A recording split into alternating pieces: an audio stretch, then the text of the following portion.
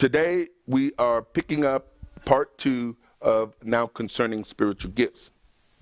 And we are going to start here in 1 Corinthians chapter 12, verse number 1, because we ended up there last week. Actually, we didn't end up there last week, but that's where we wanted to get to last week.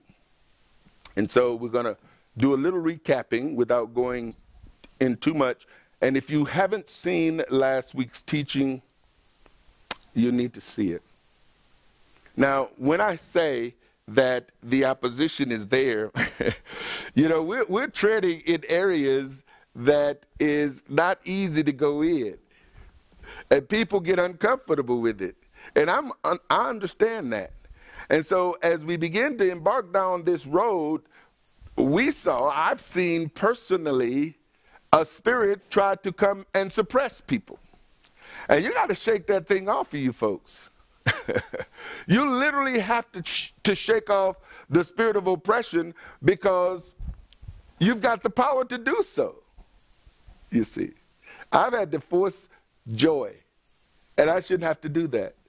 But I've shared with you on a number of occasions that, you know, each day when I wake up, my prayer, before I even get out of bed, my declaration is, this is the day Jehovah has made, and I shall rejoice and be glad in it. You see, my joy doesn't come from what happens on the outside, although that may add to my joy. My joy is based on what's going on the inside. You see, if you're in good relationship with the Almighty, that's what's most important, regardless of what's going on out on the outside. Your husband could have his bags packed sitting next to the door. Your wife, you know, you could walk in on her and find her in a compromising position. You know, there's a lot of things that can happen externally that can affect your joy. You can get an inheritance. You can get a call from a lawyer saying, you know, you just inherited millions and millions of dollars. You know, there's a lot of things that can happen externally that can affect your joy, but your joy is based on, or should be based on, the relationship that you have with the Almighty. The world don't give that to you. And the world should not be able to, nor should you give the world the ability to take that joy away from you. Now, that doesn't mean that you're exuberant and excited and doing cartwheels. But what it does mean is that if joy is on the inside of you, it's going to somehow manifest on the outside of you. How does joy manifest on the outside of a person? Somebody give me a way how joy manifests. A what? A smile. That's a simple, easy, low budget manifestation right there. Don't cost you absolutely nothing.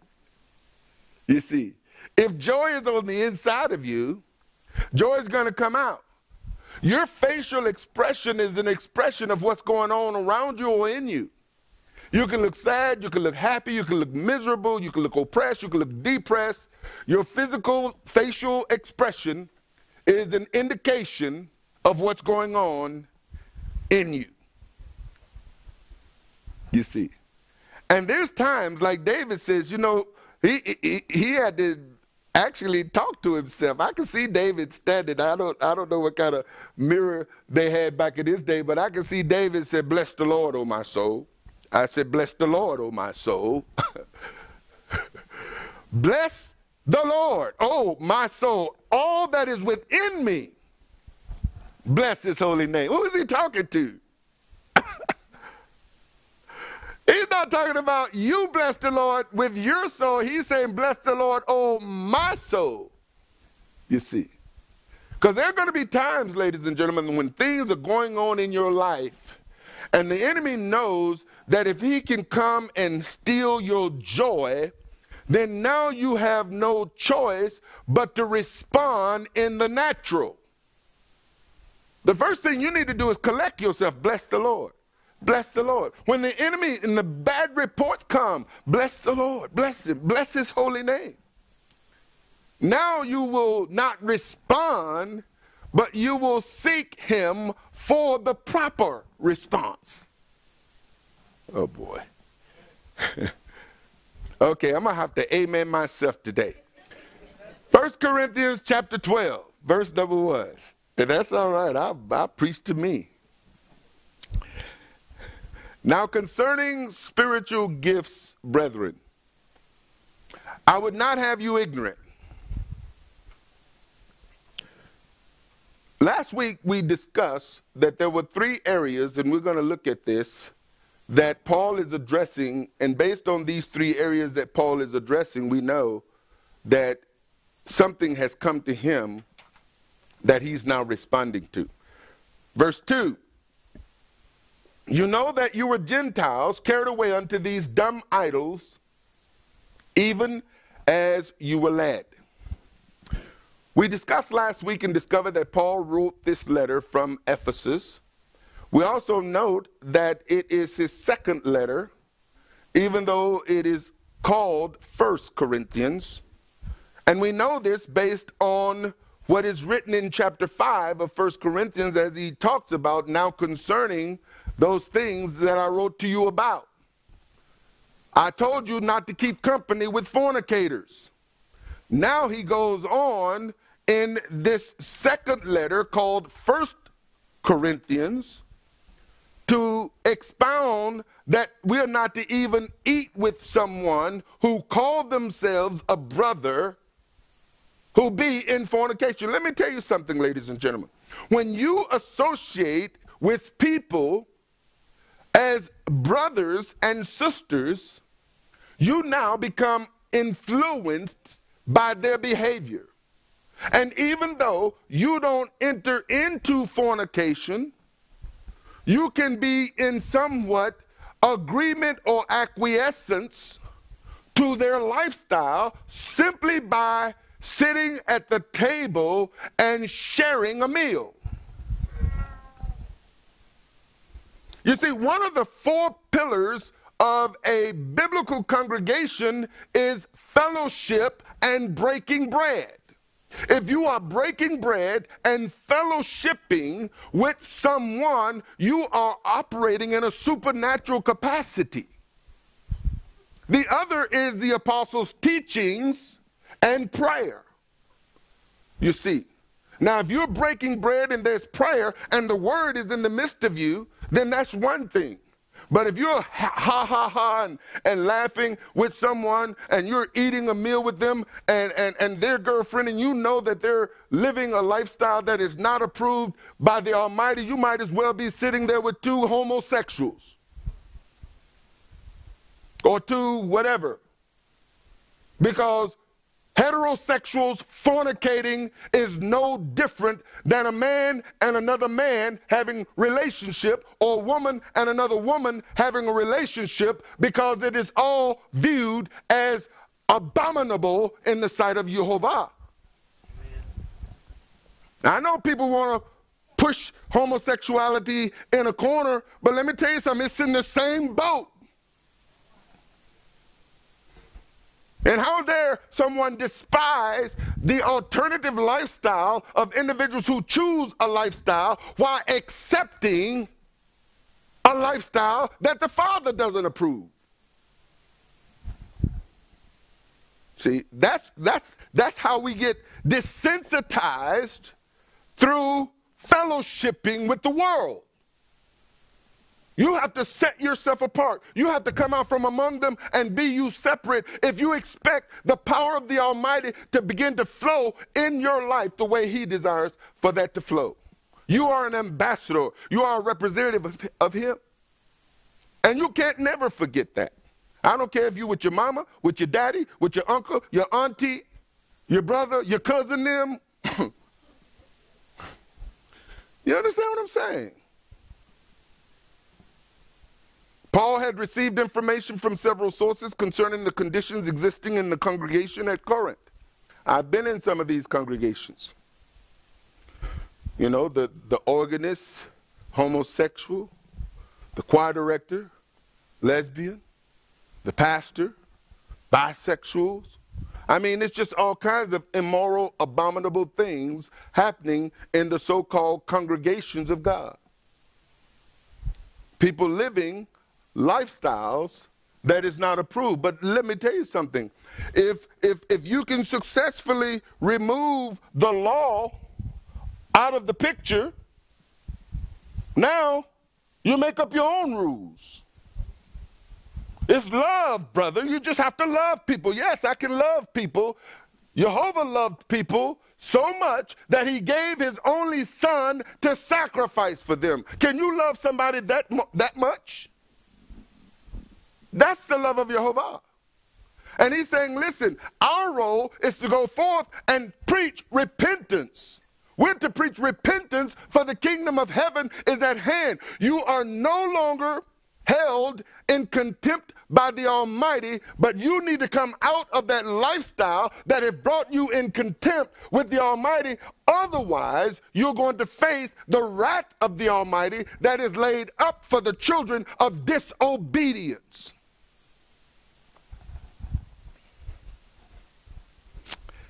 Some members of the household of Chloe had informed Paul of factions that had developed in the congregation. 1 Corinthians 1:1, Paul called to be an apostle of Yeshua Messiah through the will of Sosthenes, our brother. And we found out that Sosthenes was a ruler of the synagogue who had converted.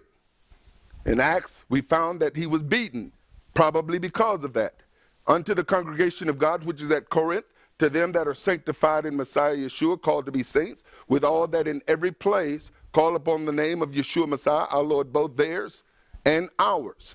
Grace be unto you and peace from God our Father and from the Lord Yeshua Messiah. I thank my God always on your behalf for the grace of God, which is given you by Yeshua Messiah, that in everything you are enriched by him in all utterance, in all knowledge, even as the testimony of Messiah was confirmed in you. And this is the verse. So that you come behind in no gift, waiting for the coming of our Lord Yeshua Messiah. You see, the Father doesn't want any of his people to come behind in no gift. And basically what he's saying is that the Corinthians had the gifts in operation. They had the gifts in operation, but there was so much immorality in operation in the mix of the gifts of the Spirit that now people got confused. This is what happens when you mix. Whenever you allow a mixture, Jehovah has had a problem with mixture from the beginning. He don't even want us mixing two seed together. He don't even want us mixing linen and wool together. He don't want us mixing, relationships with people that are not of our faith. He didn't want his people mixing with those who were worshiping idols. Whenever you allow a mixture in the midst of you, it begins to water down the truth. And now the truth becomes subjective. Well, we really don't have to do that. And then this crazy doctrine came in to where, as Gentiles, we're not under the law. We're under grace. We don't have to do the law like the Jews. That's for the Jews. The moment the mixture comes in and the removal of the Torah, people are left to their own devices to build their kingdoms, thus their denominations, thus their congregations, independently of anybody and everybody else, and they're all supposedly based on this book.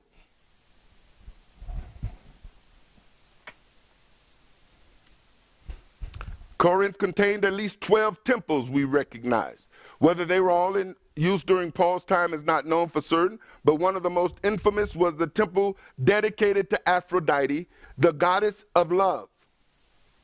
And so we're going to find that as Paul is addressing this, what's going on in the midst of them, that he commits 3 chapters, chapter 12, chapter 13, and chapter 14 on spiritual gifts.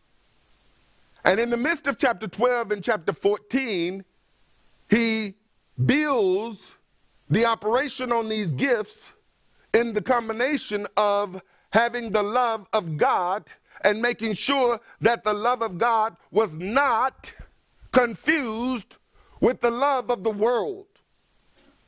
Because now the world used terms that seem like love. As we discussed last week, what in the devil is making love?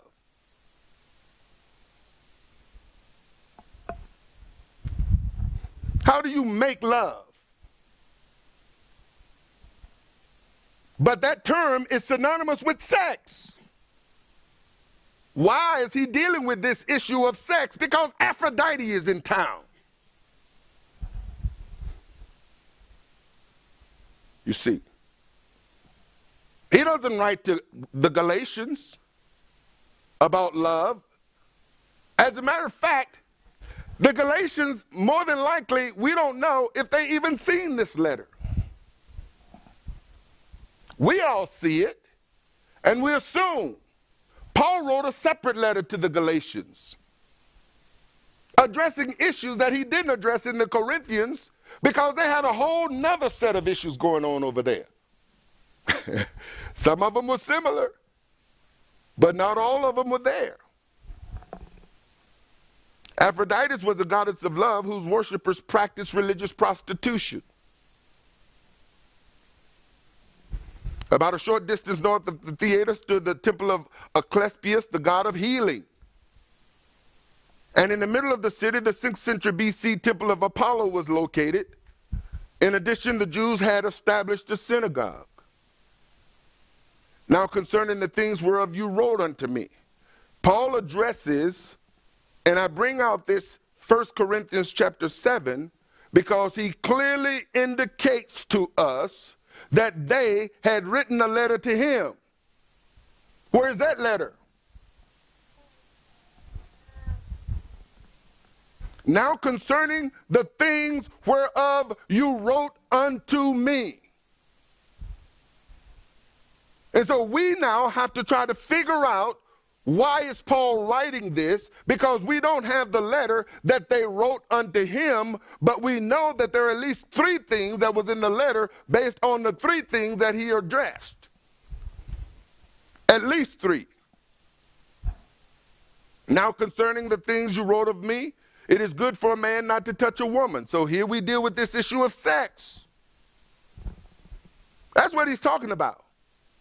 He's talking about sex and the relationship of sex that the Almighty had established, and it's related to a man and a woman being married. Nevertheless, to avoid fornication, he puts it right out there. Why is he dealing with them about fornication? Because fornication is a religion. I've told people this. The only time 2 people become one in the natural is when you are sexually engaged. That is an act of spirituality. That is now casual sex. When you engage sexually, the 2 becomes one.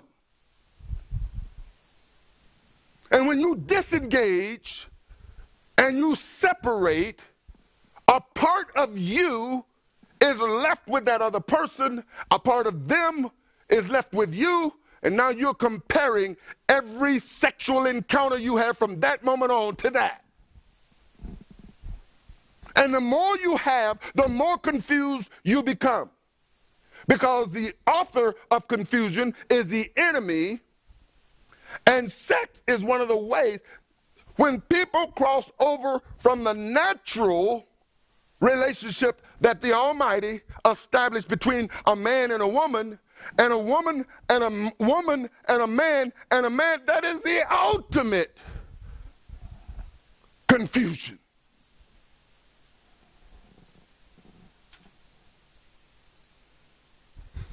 Now you've got confusion on the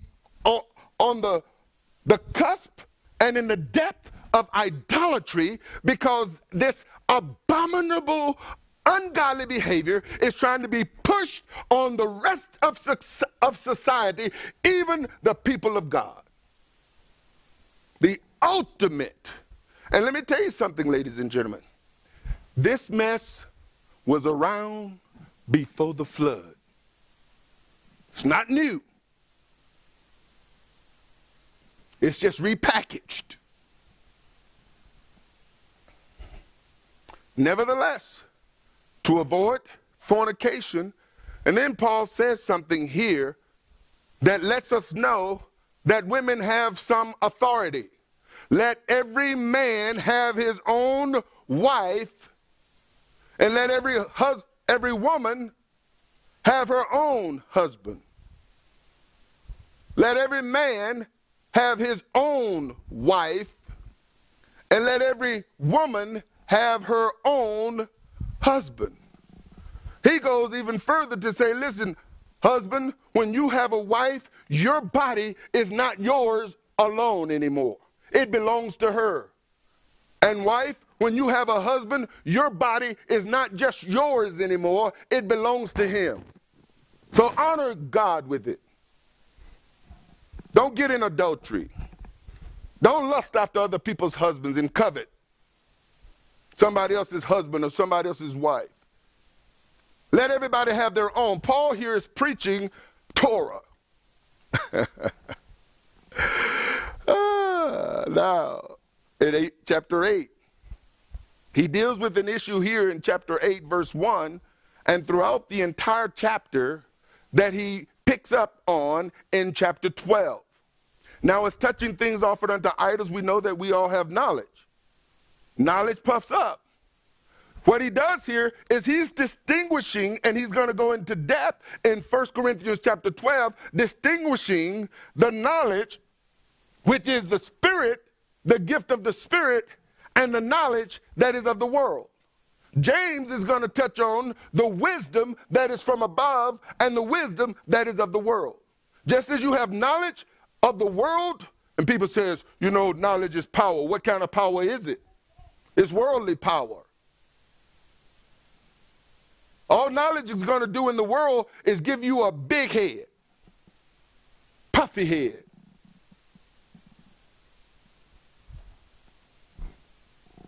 And if any man think that he knoweth anything, he knoweth nothing yet as he ought to know. Because this knowledge that comes from the Almighty gives us a depth and insight that the world has no knowledge of. Paul already explained that in chapter 2 when he says, there is the natural-minded man who do not comprehend the things of Jehovah. They are what? Foolishness. You see, every word in every chapter of Paul, you can't take chapter 12 away from the rest of the book of 1 Corinthians because you're going to miss something. You can't take a few verses out of there and start arguing on a few verses without looking at the context of the entire letter. 1 Corinthians is not a book. 1 Corinthians is a letter.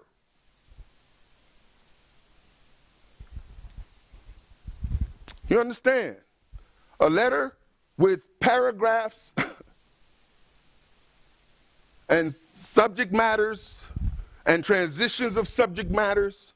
And Paul does it well because just as he said in chapter 7, now concerning, what did he say? Things whereof you wrote to me. The first thing is that we need to have an understanding of this thing called sex because we're surrounded by it, and the religious systems of our day seem to not make a distinction because it is a way of worship. Not only is it a way of worship, as we went into depth last week, they had offerings and sacrifices that was associated with the worship in the temple of Aphrodite and the temple of Asclepius, and this is where now, once a sacrifice has been made, you got the remains of that sacrifice, which is meat or animals that was sacrificed to an idol, but the entire, it may have been a heart that was taken out of it, or a kidney, or whatever, the brain. It could have been a part of that animal that was used in a sacrifice to an idol, and because the whole animal wasn't used, now that animal is put on the market. And people are going to the temple to buy their meat.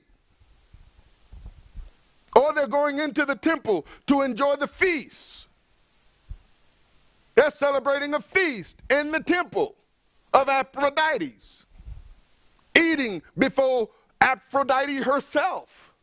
You can imagine individuals who had problems getting children, or who had problems having, now they got another Aphrodite, aphrodisiacs.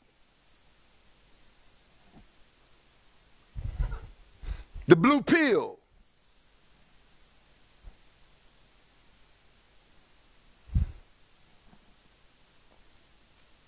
So you got people who are going to the temple for worship. And part of their worship was taking off their clothes. And if folks had problems with certain anatomy,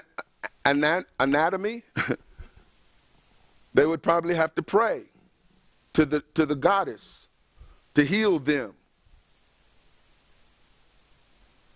And part of the worship in these temples was having demons manifest themselves and speak to the priests to instruct the congregants. Now you got folks who are in some kind of trance, giving in to spirits and prophesying. So Paul has to clear up all of this mess, and he does this very eloquently in chapter 12, and then even more so in 13 and 14, so that people understand spiritual things and how they're supposed to operate and distinguish them from how they're not supposed to operate. That's the purpose of the letter.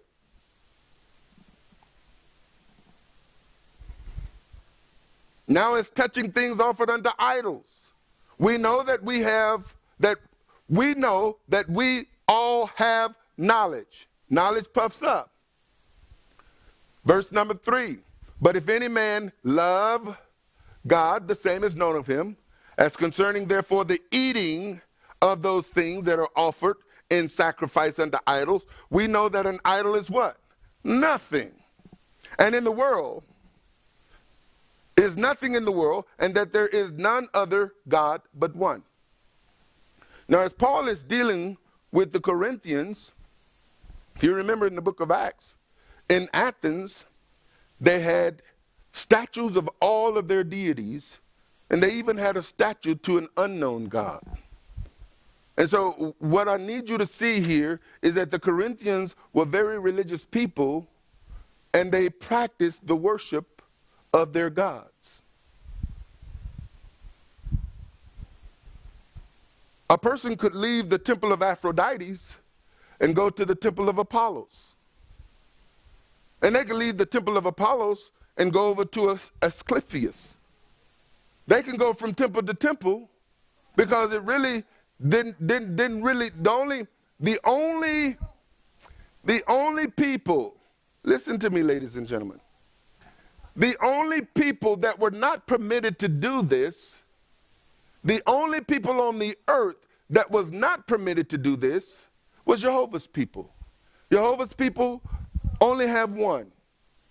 He says, listen, don't bow down to those idols. Now imagine being brought up in a place like this where you have churches on every corner.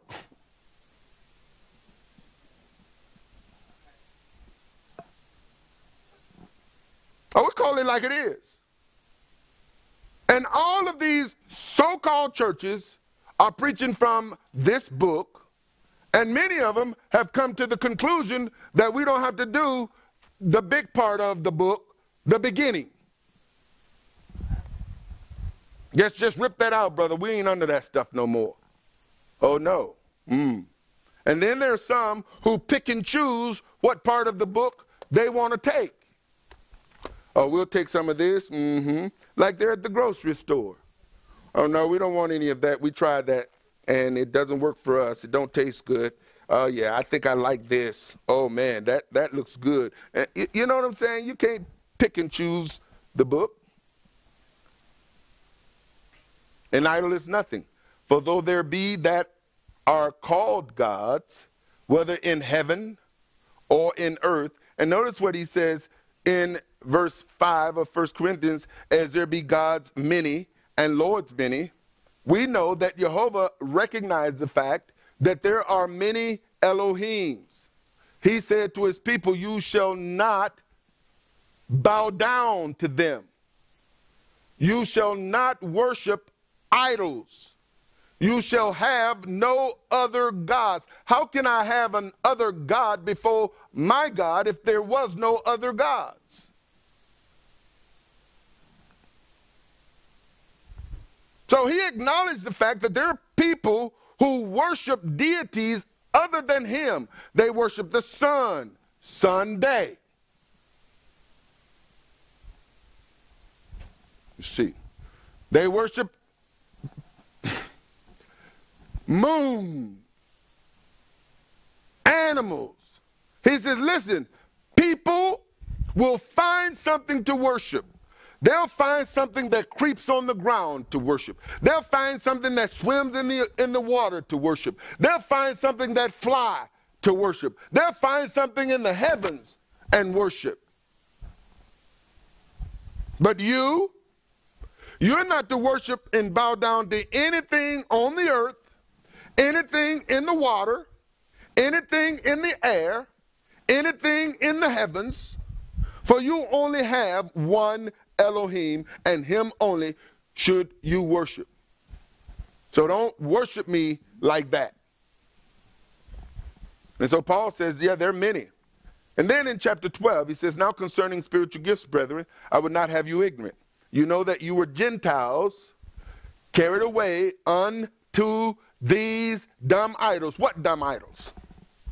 See, for you to read 1 Corinthians chapter 12 and not know the idols that the Corinthian people were worshiping, you won't understand the context and why Paul is addressing certain issues, because in Corinth they had certain issues with certain idols.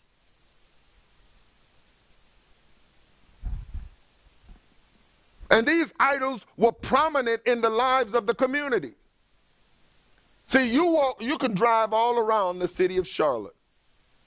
You might see a mosque. You'd have to go out on Johnston Road, to the only one that I know of. There may be others, I've not seen them. You may find a Buddha. I mean, you go to some of these restaurants, you'll see Buddha. You go to some of these Indian restaurants and you'll see Krishna and all of the many Krishnas. The Lord this and the Lord that, and the woman with 20 hands, man with the elephant head. You'll find them all. But you don't see their temples. Why? Because they know that in this particular country, for them to put their temple outside their facility would cause an uproar within community. Imagine driving down the street and seeing a Buddhist temple with a statue of Buddha outside. Or driving down the street and seeing a Hindu temple with a goddess with all of the different arms prominently displayed like you find in the Catholic churches with all of their statues. There would be an uproar. But you go to China and you go to India, this stuff is exposed, and they have feasts and festivals and pilgrimages. But we're so isolated and alienated from that until immigrants from those countries come to the United States and bring their worship. And though they have their home right next to you, you don't see that in the basement they've got a temple right next door to you. You just don't see it. All you see is their little idols when you go into their shops. But this is happening all around us. And pretty soon, with the way our government is trying to press and force desensitizing the religious community and acceptance of all types of immoral and irreverent and abominable practices. And the target is our young people in the school systems. And I'm watching this stuff going on, and some of it creeping up into my own house. Children don't want anything to do with the Bible, don't want to read the Bible, don't want to pray. And they don't even realize that they're being desensitized by the world around them so that they don't pray, they don't talk to God, and they're left with their own imagination to figure things out for themselves because they reject the religion of their parents. It's happening right here. And pretty soon, 20 years from now, an idol of Buddha and Krishna will be commonplace on neighborhoods because people are going to be so desensitized to where everything is acceptable. That's what's happening. Wickedness increasing. It's prophesied. It's going to increase. It's going to get so bad that before the day of Messiah comes, that the elect, if those days aren't shortened, will be caught up in that deception. They'll be fooled. The people like me, people like you. We're the elect, folks. That's what he's talking about. If those days weren't shortened, how in the world can you and I give in to that, to where the Father has to shorten the days? I'll tell you how. Because we're surrounded by people that we love. And in order to accept the people that we love, we've got to accept their nonsense. Unless you put your foot down, says, no, that nonsense is not coming in my house. You want to live that kind of way, you'll live that kind of way, but I have nothing to do with you. And let me tell you something. There are only two people on the planet that have that mentality: Muslims and Jews.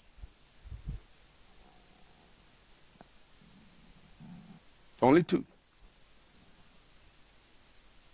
The Christians, the Messianics, oh, we accept you. Come as you are. Stay as you are. We're just going to love you, brother. We're going to love you into the kingdom. See? And I'll tell you, ladies and gentlemen, the plan is working. The plan is working.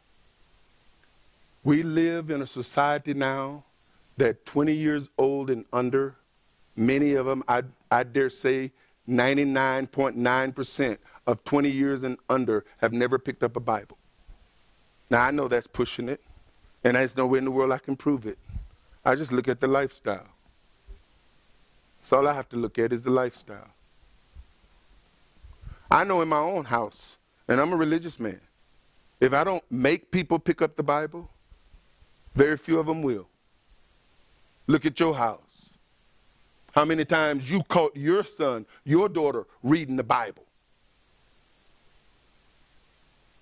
Your grandchild reading the Bible on their own.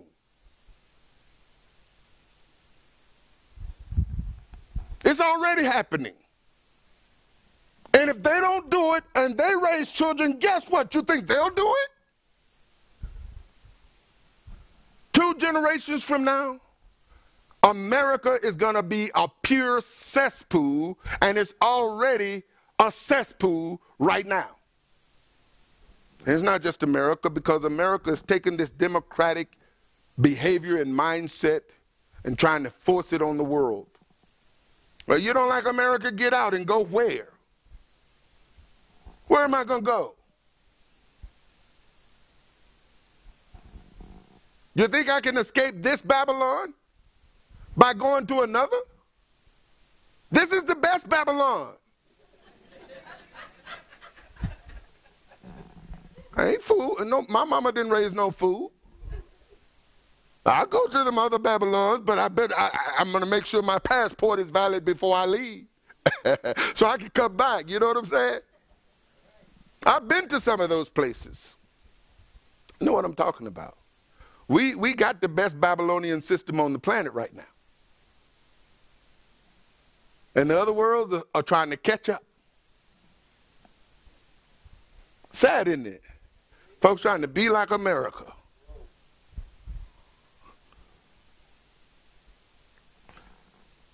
So he says, I know you were Gentiles carried away unto these dumb idols. What dumb idols? And he uses the word dumb. It's like idols don't stand by themselves.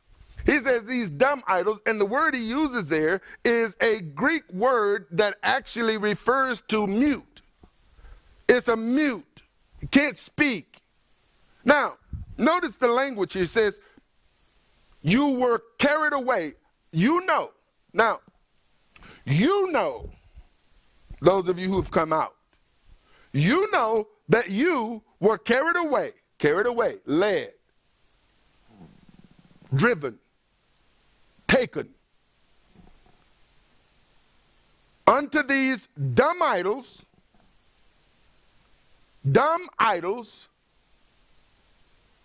something that can't speak. So how do you get led by an idol that can't speak? I'll tell you how, just like you get led by religion. You see, every religion has its spokesperson. Every one of them. The Baptists got their spokesperson, the Catholics got their spokesperson, the imams got the mosque got their spokesperson, the Hindu temple got their spokesperson. You can call them imam, you can call them priest, you can call them rabbi, you can call them reverend. You can call them what you want to. But when people need to make a decision, they don't call on the Almighty, they call on his representative, and his representatives go before their idol and do whatever ritual they do to get a word from their idol and then come back and give them the word to his people.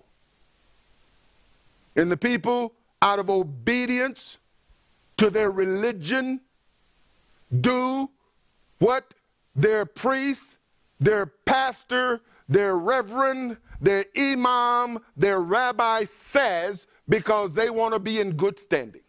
Even if it means strapping a bomb and walking into the middle of a crowd of people and setting the thing off. Even as you were led. Now concerning the collection. So now they have another issue. We got issues here that are dealing with sex and relationship. We got issues here that are dealing with idols and worship. We got issues here that are dealing with the supernatural. And we got issues here in Corinth that is dealing with money and collection. They're writing to Paul concerning the things you wrote to me about, and Paul is systematically, in chapter 7, he deals with the marriage issue and the relationship sexually. In chapters 8, 9, 10, and 11, he deals with the issues of idols. In chapters 12, 13, and 14, he deals with the issues of supernatural gifts or supernatural manifestations. In chapter 15, he deals with the issue of the resurrection, what happens to the dead. And in chapter 16, he deals with the issue of collections, which indicates to us that at least those things was in the letter that they wrote to Paul. So we can get an idea, although we don't have the letter and the wording of it. And let me tell you something, ladies and gentlemen, it's very difficult to come away with a conclusive conclusion when you only got part of the information. So now we have to rely on the tools of interpretation to get as close as we possibly can. That doesn't bring to question Paul's writings. We're just trying to be good students of the word so that we don't walk away with the wrong conclusion like centuries and millennium of people have before us. We live in a society right now, ladies and gentlemen, that those of you who keep the commandments, now notice, there are people who keep the commandments and they have absolutely nothing to do with the New Testament. There are people who do the New Testament and they have absolutely nothing to do with the Old Testament. There are people who keep the Sabbath and they reject the rest of the law. There are people who, you know, they just bunch it all together. And so you got all of these individuals that are taking their piece, their portion of it, and we as messianics, as people who try to live a Torah-centered life and who believe in the testimony of Yeshua, we are less than 1% of the world's population.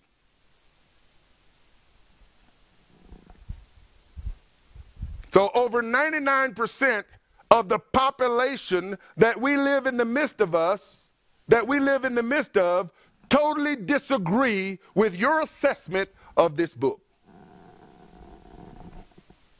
And you wonder why people don't like you. You wonder why people turn on you. You wonder why people treat you the way they treat you. You know why? You're not just a minority, you are a super minority. And I'm not talking about color. I'm talking about belief. We are the minorities, the minorities. We are the minority on the planet.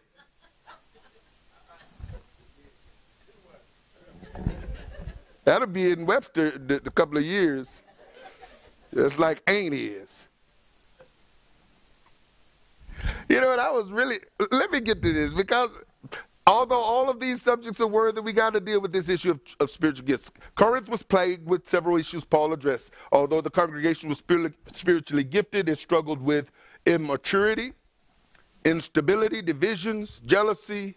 It dealt with envy, lawsuits among brethren, marital difficulties, sexual immorality, and the misuse of spiritual gifts. Now, some gifts are easy to explain. Some aren't.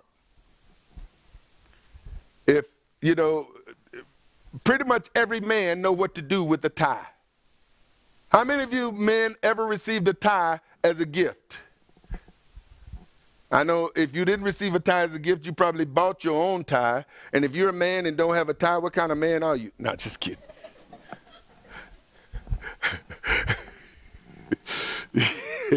As a man who has not been, you know, part of this system. Now, most of you have a pair of shoes, right? Now, if you don't have a pair of shoes, then you are third world for real. So if somebody give you a pair of shoes, you don't have to figure out what to do with them. Now, you might have to ask somebody to help you tie a tie. And if you're a child, you may have to ask somebody to help you tie your shoes. But the gift of a pair of shoes is self-explanatory. Washer and dryers. And sometimes we get gifts that we don't know what to do with or how to use them. Some gifts are not self-explanatory. So they sit on a shelf until somebody comes along and asks you about that thing you got there. Now, I started coming, words just started formulating in my head. And it's like, have you ever heard of a whatchamacallit? I went to look up a whatchamacallit. Do you know whatchamacallit is in the dictionary? Really, it is. A whatchamacallit is a thing that you call something you don't know the name to it. So whatchamacallit? What about a thingamajig? You ever heard of thingamajig? Or doohickey? Now, you don't know what to do with the whatchamacallit. You don't even know what to call it. You know, hand me that thingamajig over there. Thingamajig.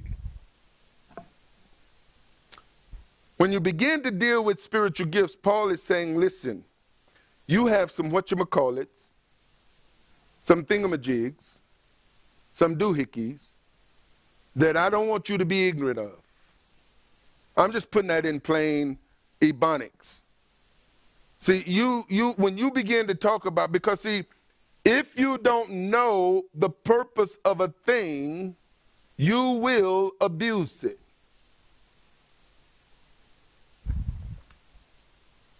I was at the post office yesterday, and the guy said to me, you know what? Because for some reason, my fob on my keychain, as I'm standing there, the thing just come apart and fall. The fob falls, the battery falls out of it. I get it, and I say, you know, I need some tape because this is the second time this has happened, and I don't want that thing to happen because otherwise I can't open my truck with that. I have to use my key. And he says, you know, what I do is, this guy just got in the conversation. He says, you know, get you some duct tape and cut around it. You know, we're having this conversation while we're waiting in the line at the post office. Then he says, you know, I'm one of those people who like to deal with gadgets. And, you know, there's two things that I have, you know, especially when I deal with cell phones. Cell phones don't know I'm a chief of gadget. And he says, you know, I have a hammer. And I'm thinking a hammer and a cell phone. Now, what are you going to do with a hammer besides get frustrated and smash the thing? But the point is that there are people who have certain things, and he says, I'm a master at a hammer, even when it comes down to my cell phone. I'm thinking to myself. Now, the point is that when you begin to master certain things, then a person could possibly, if I had a hammer trying to work on my cell phone, I guarantee you it probably won't work when I'm done. But I remember having a car that had a bad starter. And somebody told me that if you got a car that's got a bad starter, take a hammer, slide under it, and tap the starter, and guess what? I did that a few times, the thing worked. It's like the starter is stuck. The hammer on the starter, you know, so now I know what to do with a hammer as it relates to a starter. There's certain things that you can take a hammer with and drive a nail. You can take a hammer and tap something gently, but you know you can be very destructive with a hammer.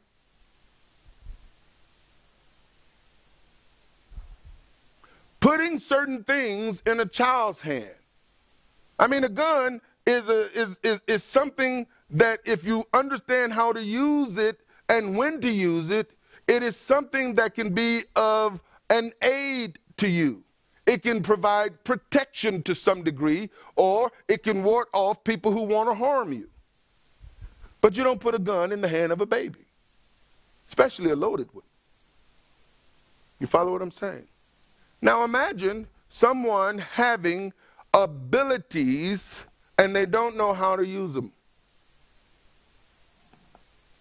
Imagine that Jehovah says to Adam and Mrs. Adam, he says, listen, all the trees in the garden you may freely eat except that one. The day you eat of that one, you're going to die. Really? Instructions, but what happened? They disobeyed the instruction. You see, if you don't understand something, there's a good chance that you will misuse it, and it would be to your own destruction. In the Corinthian community, they were manifesting gifts, but in the process of manifesting these gifts, they were mixing it probably with some of their other practices. Like one right now, in some of the Pentecostal circles, there's a term called Kundalini. And Kundalini is a Hindu art of putting a hand on a particular part of one's forehead and causing them to fall backwards. So they got catchers, catching people falling backwards, operating in an art in the house of God that is confused by the people as being the work of the Holy Spirit operating when it's a Hindu practice. And some people decide that we know how to get people to fall out. I got a meeting coming up in about 2 months. Not going to brush my teeth or floss for 2 months.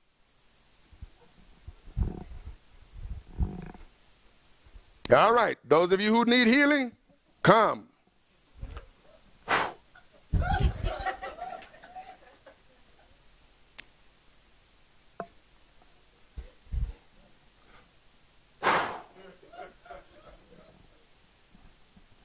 I was just kidding, folks. Just try to add a little humor here, but you get the point. Paul says, listen, it is easy to be ignorant when it comes down to the spiritual things, and I don't want you to be ignorant. The word he deals with here as it relates to spiritual is a Greek word, pneumatikos. It is from the word breath. It is from spirit, pneuma. That is the breath.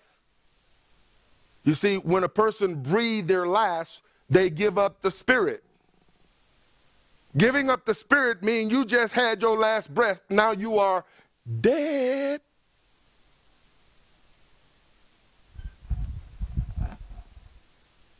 Non-carnal, ethereal, as opposed to gross, demoniacally.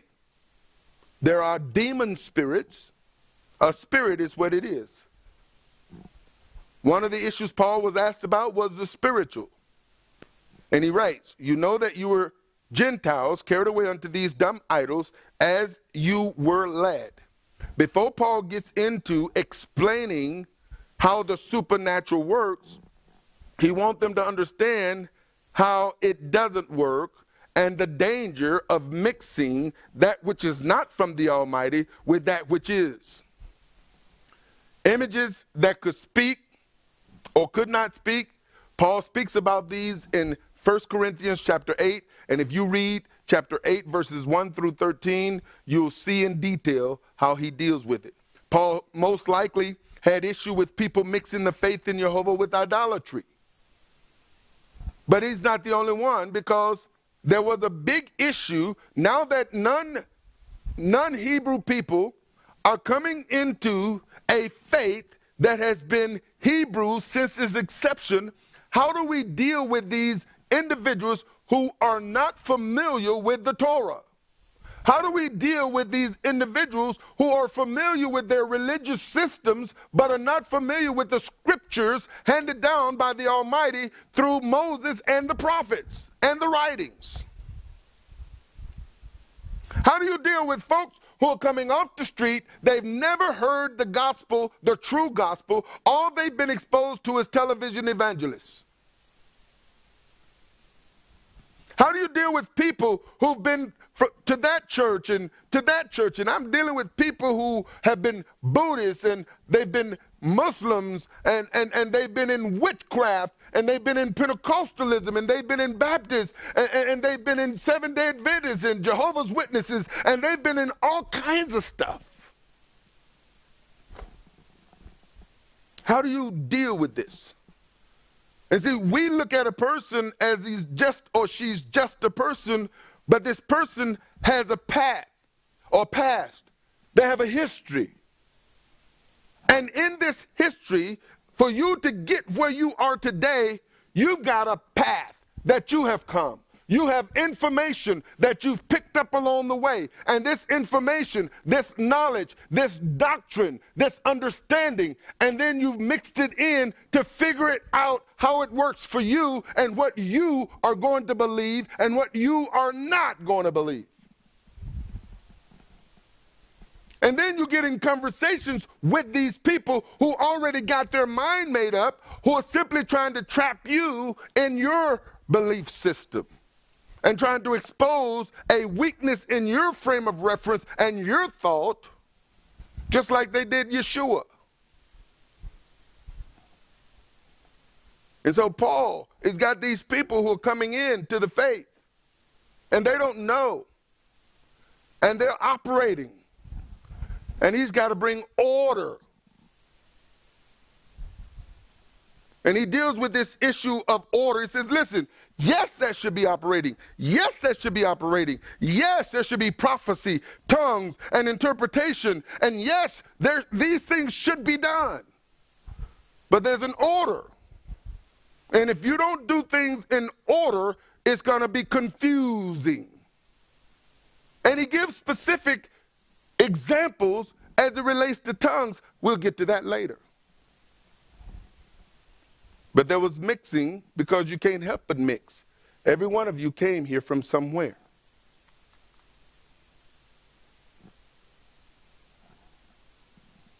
You got your own idea of how church is supposed to be.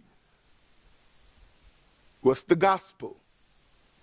What should be taught and what shouldn't be taught. And the moment you hear something that goes against what you already believe, flags go up in your spirit. The Jerusalem Council had the same issue, so they gathered, and people have mixed that up so bad, which is why I did a teaching on the first Jerusalem Council. What do we do with those Gentiles? To understand that this is not about circumcision, as people want to argue. It's about a person having to become a Jew before they can become, as the church say, a Christian. Now, the script has been flipped. Before a Jew can come to be saved, they have to become a Christian. You see how the script has been flipped? The only way, and this is what the church teaches, the only way a Jew can be saved is they accept Jesus Christ. They have to accept Jesus Christ. And before Christ, as the Christian church says it, before a Gentile can be saved, they had to convert to Judaism. They had to convert. They had to be circumcised. So now the argument comes up in 1 Corinthians 15 that, listen, you people need to understand this is not about conversion. It's not about becoming something through some physical act of circumcision according to Moses, who didn't even have a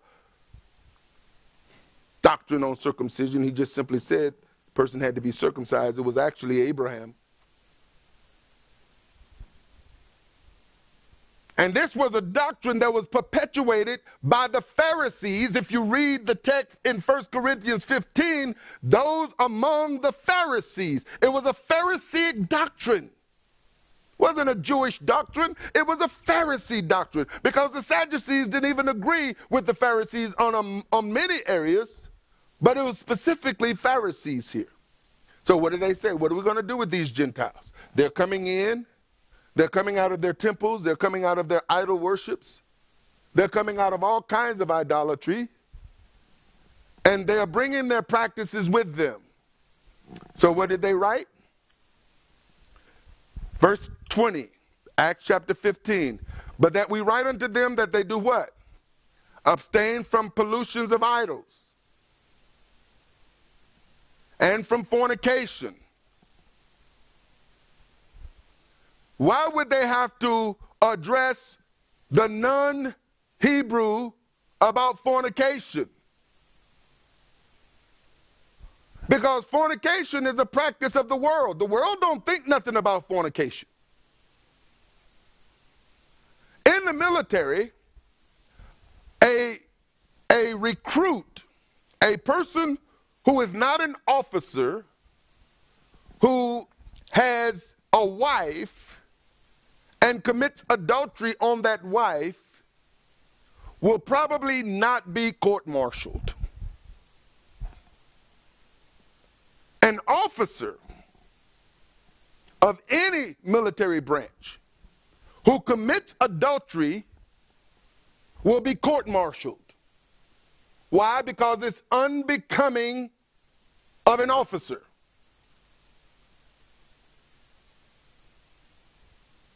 There was a situation just a couple of, a few months ago, a year or so ago, about a General Petraeus.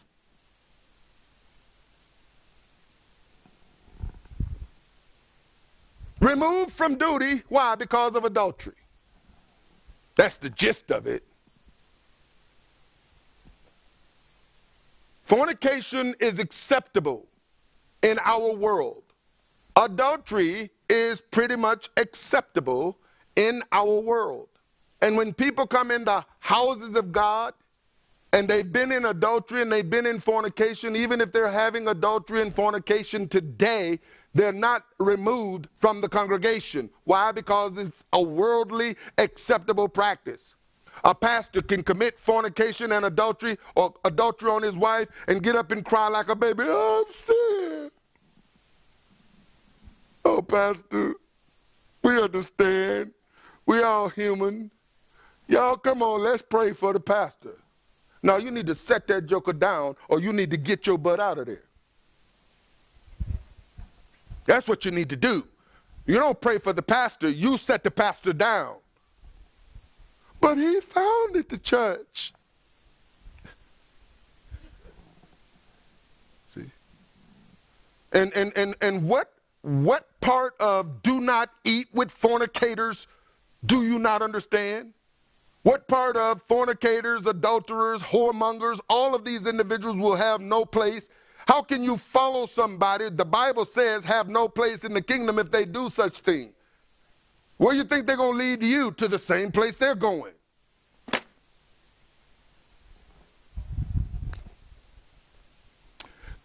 Abstain from pollution of idols. What's a pollution of idols? And from fornication. And from things strangled. And from blood. Why is it that they have to write these things that the modern day church don't have a clue what these things are? Pollution of idols. It's New Testament, ladies and gentlemen. What are things strangled?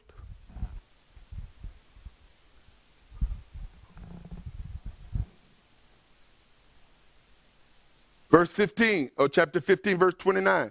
They wrote and said that you abstain from meats offered to idols.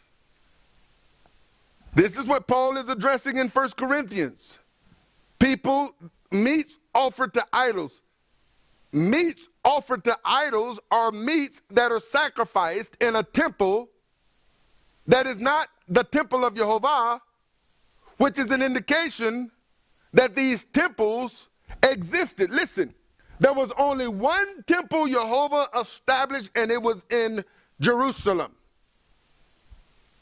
There was no other temple for Jehovah anywhere in the world. Only one. His people had to come up to it. Other religions had temples in major cities. Had temples all over the place. Jehovah only had one. The people had to go to it. In Corinthians, in Corinth, in Galatia, in all of these places that Paul is writing to, in Rome, temples were all over. And people frequent those temples. And now the preaching of the true gospel come to that city, and people hear it, and they resonate. It resonates with them. They want to know more. And when they begin to inquire of more, now they're looking at coming away from their family and their friends and people who were in those temples. Guess what? The people in those temples begin to address their friends and family members who, hey, you know, that's just another God. We all worship gods. Come on. Why you got to get all monolithic? You know what I'm saying? Why you got to, you could worship him too. No, I can't just worship him. And I can't worship him and worship all of them, because his word says I'm not to worship any other God. I don't believe it was in the holy book of Aphrodite that you couldn't go to the temple of Apollos. But in the Torah, it says that you have nothing to do with those idols.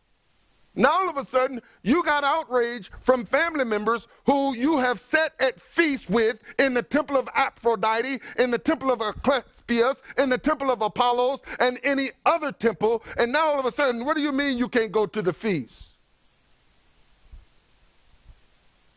What is this Sabbath stuff? What are you talking about, a new moon and festivals? We have festivals. What's this new moon? We don't have new moon festivals. What festival is that? So now Paul has to write them and says, don't let those idol worshipers judge you.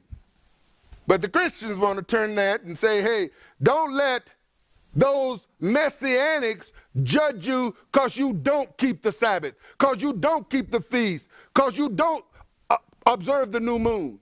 That's not what Paul was writing. Paul was writing to believers who were keeping the Sabbath, keeping the feast, and observing new moons, saying, don't let those people judge you.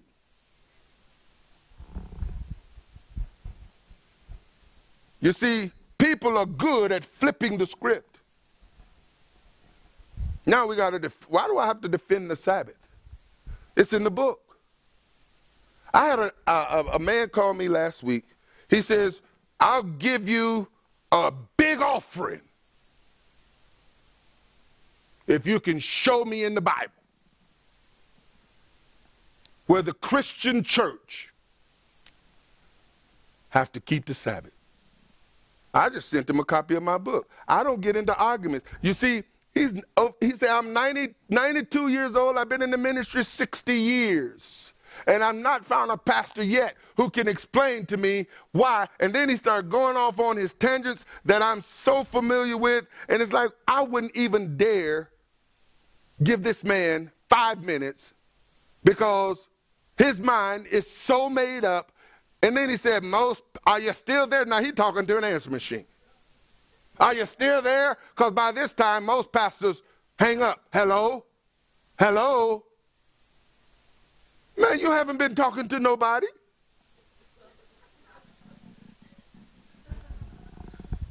Now, if you're going to have a conversation with an answer machine like that, imagine what kind of conversation you're going to have with me. You can't hear. You don't have ears to hear. And eventually I'll have to do like that answer machine. Click.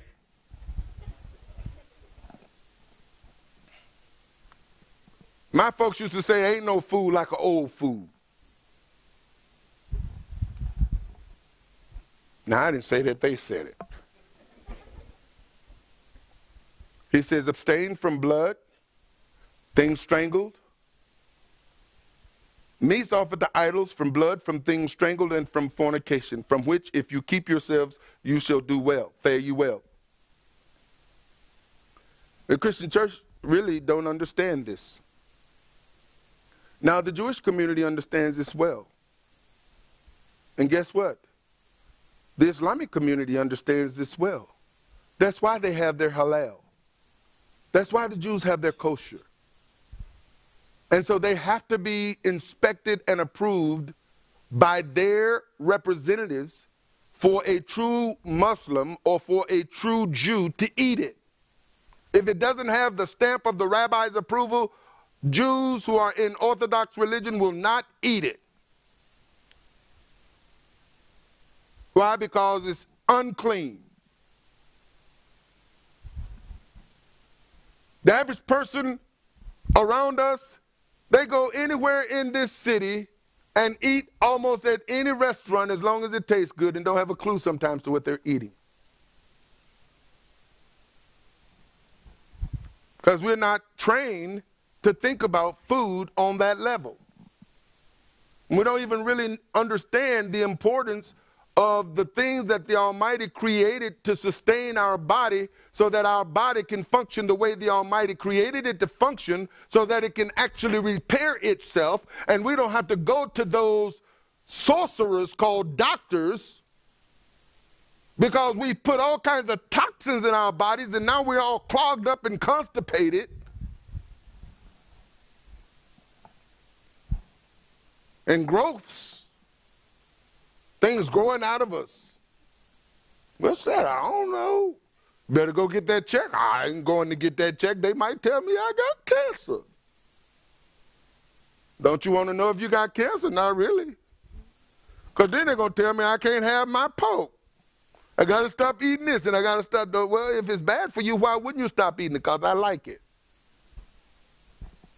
So you like it enough to where I'll eat it till I'm dead. I had a conversation with some ignorant preachers. Pastor, one of my former disciples, I taken his wife out to eat, and he talking about ribs and catfish. And I posted and said, brother, if you love your wife, you wouldn't feed her that junk. He former Seventh-day Adventist. Should know better. And then his pastor friends got on it. He said, hey, boy, I'm coming down there, and when I'm done, there's not going to be a pig in the whole state, because we're going to eat all of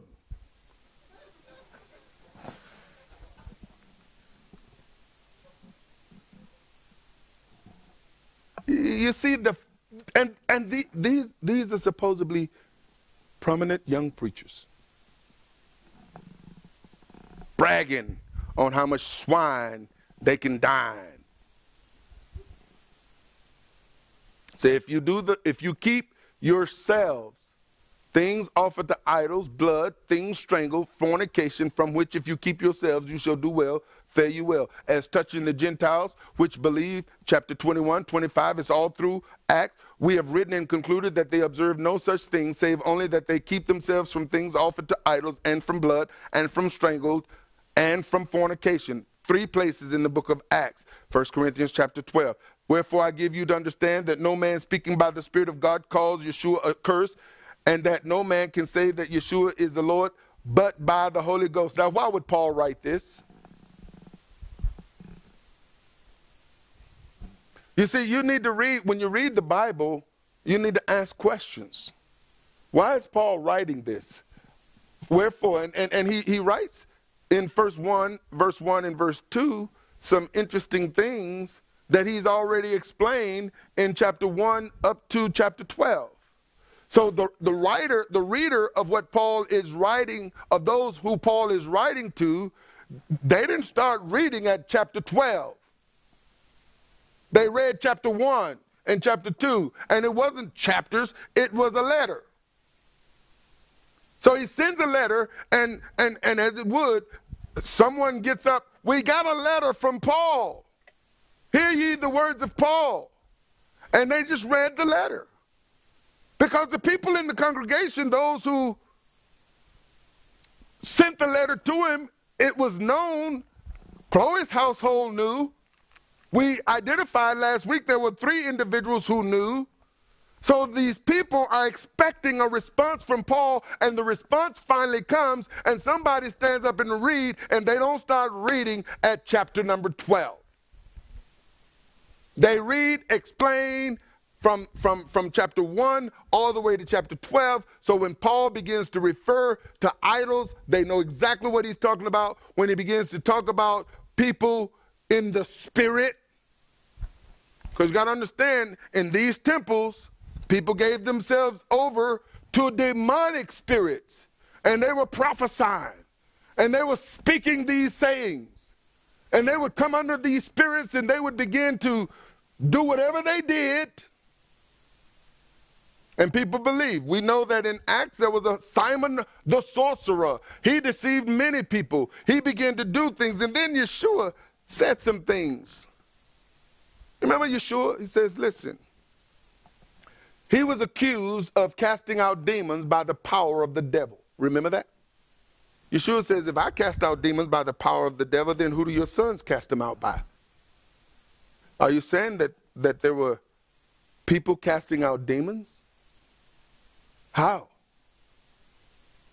If I cast out demons by the power of the devil, then who do your sons cast these spirits out of by? Yeah. That's what he said. And we know people saw Paul casting out spirits, and they tried to do it.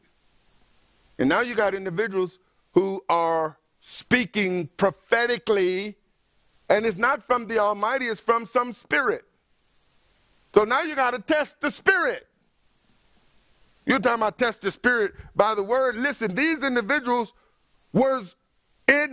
the spirits were manifesting in their fellowships because these people had given themselves to demonic spirits in the temples that they worshiped in for most of their lives until they were converted to Messiah. And now they're coming into the fellowship manifesting demon spirits, thinking that they are filled with the Holy Spirit. Paul said, let me explain some things to you so that you know how to distinguish the Holy Spirit from all those other spirits. And let me give you some tests so that you can test the spirits to see if they are of Jehovah. Are you all getting this? Now I got to lay all this out because we're going to get into every last one of these supernatural gifts and how they manifest in our lives and how they should be manifesting in our fellowships on a regular, daily basis. You and I, if we're filled with the Spirit, will manifest the gifts of the Spirit. How many of you want to do that?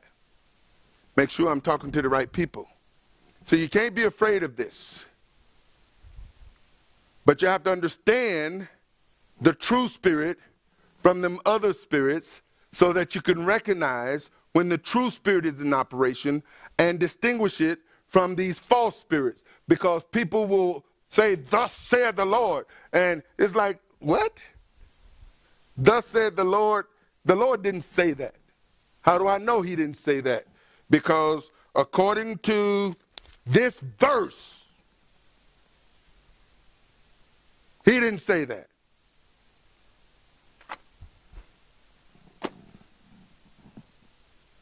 See what I'm saying? See what I'm saying?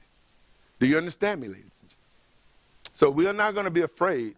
We're going to lay this out, and then we're not just going to step in it. Some of y'all are going to dive in it. And I'm going to invite you to dive in it because we need to, especially with where we're headed. Yeshua's already warned us, except those days be shortened. Ladies and gentlemen, there are things coming at us that you better know the spiritual gifts. You better understand discernment and how to get a word of knowledge, how to hear from Jehovah, and how he will communicate to you even as you're making a decision. He'll speak to you right on the spot. Right on the spot, he'll tell you.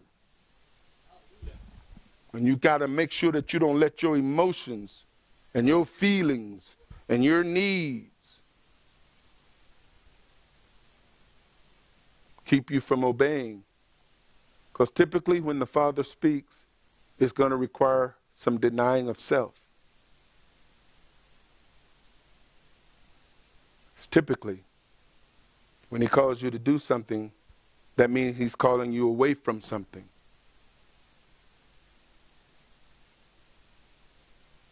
Father in heaven, I thank you that as we're on this journey of understanding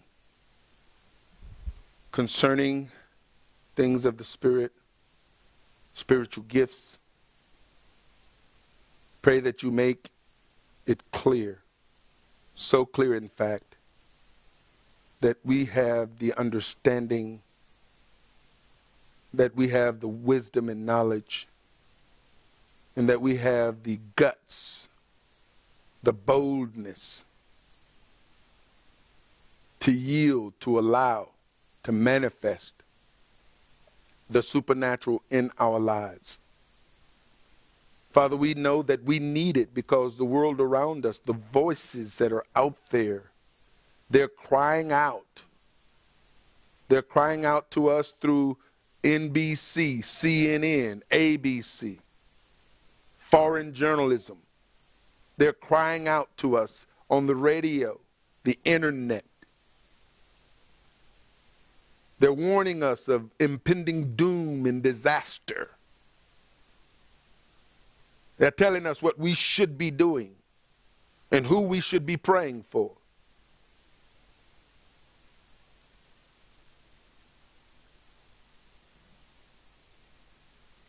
And I know, Father, that I'm already out there. And you've, I believe, have led me. And I ask you for our protection. Because we know that everyone who stood for you in the annals of history were killed, ran out of town, beaten and left for dead. Even as they did Messiah Yeshua when they strung him up on a tree and he'd committed no crime. We've allowed religion and the world we live in to desensitize us to such a degree to where we willfully abandon your truth and exchange it for patriotism, for camaraderie, companionship, relationship,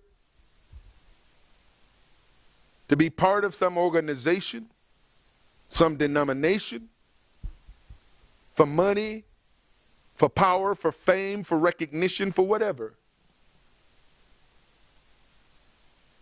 But you've spoken to us in this hour, as you've spoken to those going by, to come out from among them and be separate. Then will you be our God and we your children. You told us to touch not the unclean thing when over 99% of the world don't seem to know what the unclean thing is.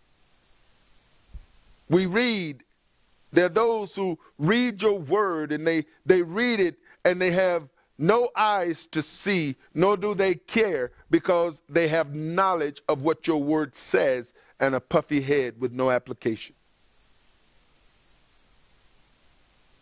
And when we try to share with people what you say in your word, they want to beat us down, demonize us, accuse us of being in some cult, ostracize us, threaten us, talk about us, make up stuff on us. And you've called us to endure. I understand and pray now for your people that they will be bold as a lion, because we live in a bold world that is freely on the newsstand and from the White House all the way to whatever house in any city state, proclaiming its doctrines of abomination and acceptance. So much so to where religious institutions are buying into the doctrine of this nation.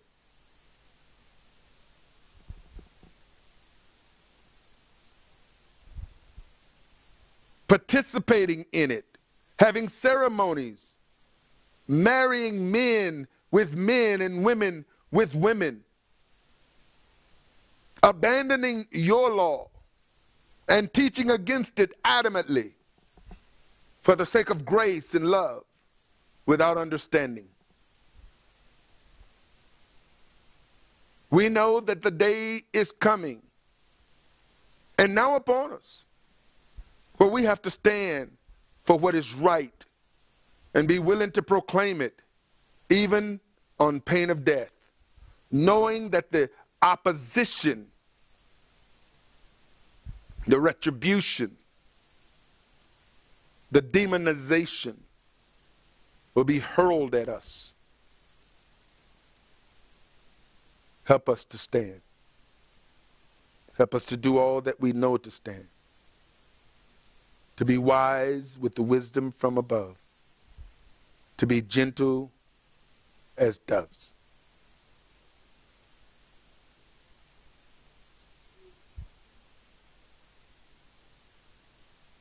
I bless you I pray your blessings upon your people. Help us to understand the warfare that we're in and why. Warfare is common among those who walk according to your Spirit.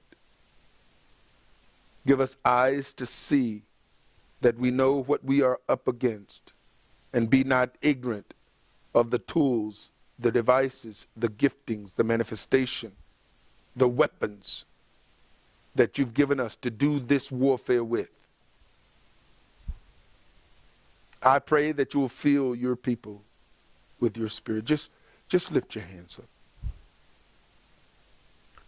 Pray that you will touch each of us, that you'll breathe fresh life, renewed life, new life in us. Help us to not get weary in well-doing, to fight the good fight, to run our race with patience, that we might finish our course. Open our eyes and our understanding, illuminate our heart, help us to understand and to know and recognize the wiles, the schemes, the tactics that the enemy has used and is trying to use to get us to detour, to go to the left or to the right, to get off the straight and narrow. Help us to know and understand that this path that you've called us to is a narrow path, and we are to walk the narrow way.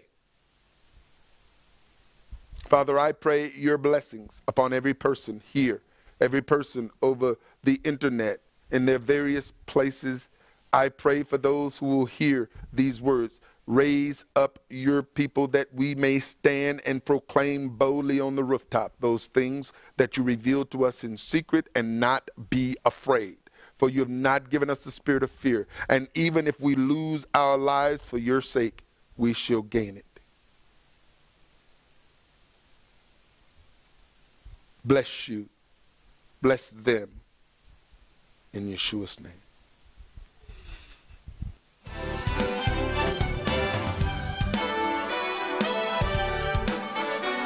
For more information, visit www.arthurbaileyministries.com or call 888-899-1479. This program is made possible through financial contributions from viewers like you.